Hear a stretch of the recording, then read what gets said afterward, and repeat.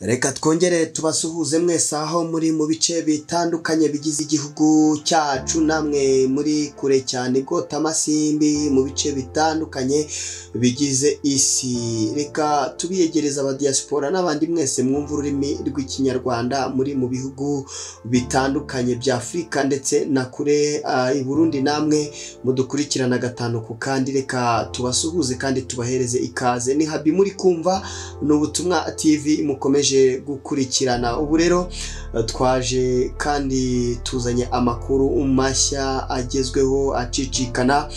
Umuhanzi Meddy cyangwa se Ngabo Meddy wamenyekanye kuri Meddy cyangwa se ku izina rya Meddy nyuma yo gukora ubukwe ndetse no gukora amateka no kwandika amateka ku ndirimbo ye yakunzwe cyane n'abatari bake amaze gusohora yise My Vow, atangaje ibintu bikomeye. Yagize ati muribaza ngo noneho Meddy yabaye iki, ariko Yesu arakora niko kuri kandi nawe aragukunda. Ukimara kumva iri jambo Meddy yatangaje ndabizugiza amatsiko, reka tuze tukubwire byinshi uyu muhanzi yatangaje, noneho uraza kugwa mu kantu ndetse no kongera kwibaza byinshi kuri iki cyamamare.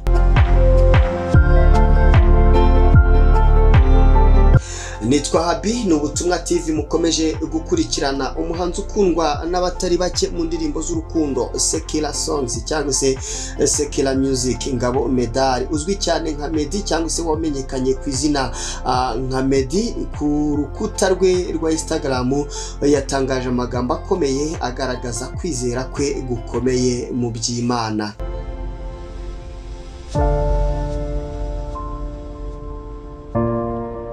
Hari hashize iminsi mike cyane uyu musore Meddy asohoye indirimbo yakunzwe na benshi, yaririmbiye umukunzi we nyuma yuko iyo ndirimbo ivuzweho byinshi kubera ko yarebwe cyane bidasanzwe mu gihe gito, dore ko yujuje 1,200,000 z'abayirebye mu minsi 2 gusa.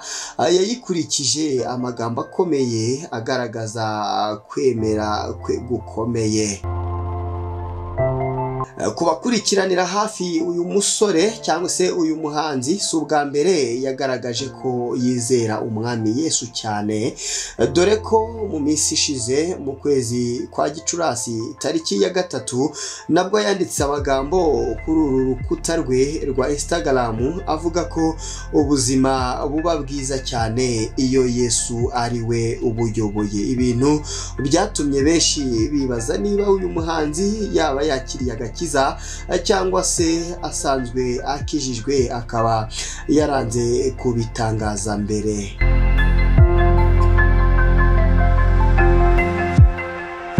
Meddy yagize ati ubuzima burushaho kuba bwiza iyo Yesu ariwe utwara, wowe ugashyiramo amavuta gusa.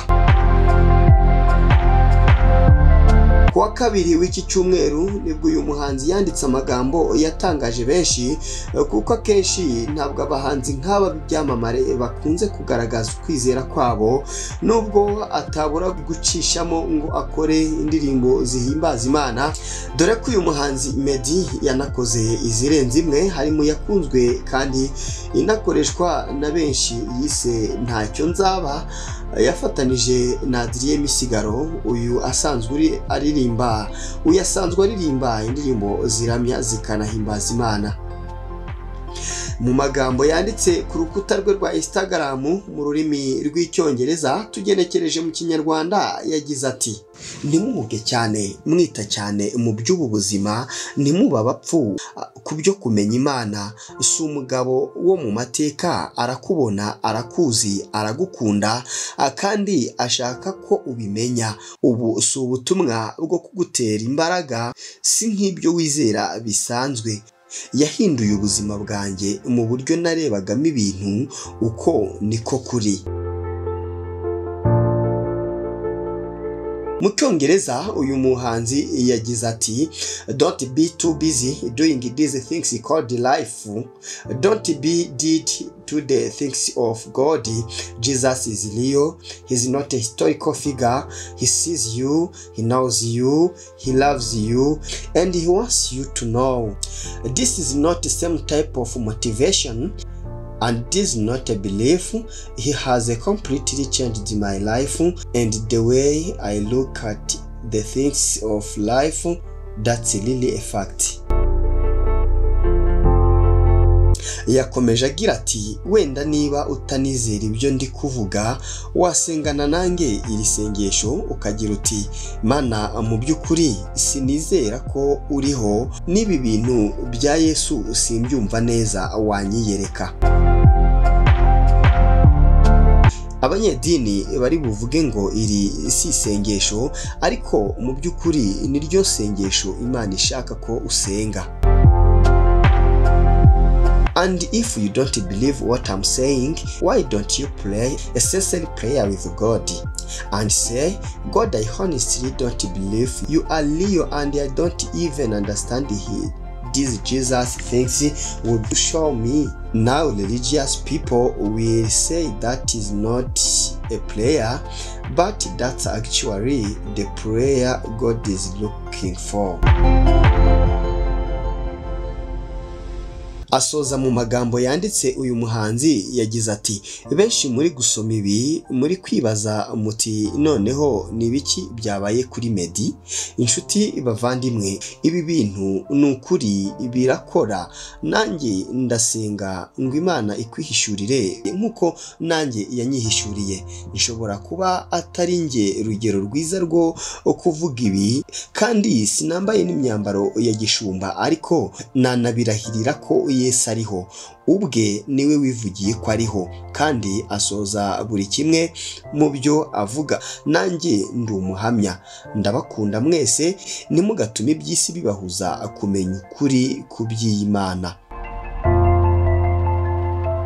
Nkuko yabishoje mu Cyongereza avuga, yagize ati and some of you are reading this and you are thinking what in the world is happening to Meddy right now. Brothers and sisters, these things are real and I only just pray that God levels them to you as he has done with me. I might not be the best example to tell you these things, and I am not wearing a suit or a long garment, but I swear on everything I love, Jesus is real. He is who he says he is, and he does what he says he does, and I am here to testify.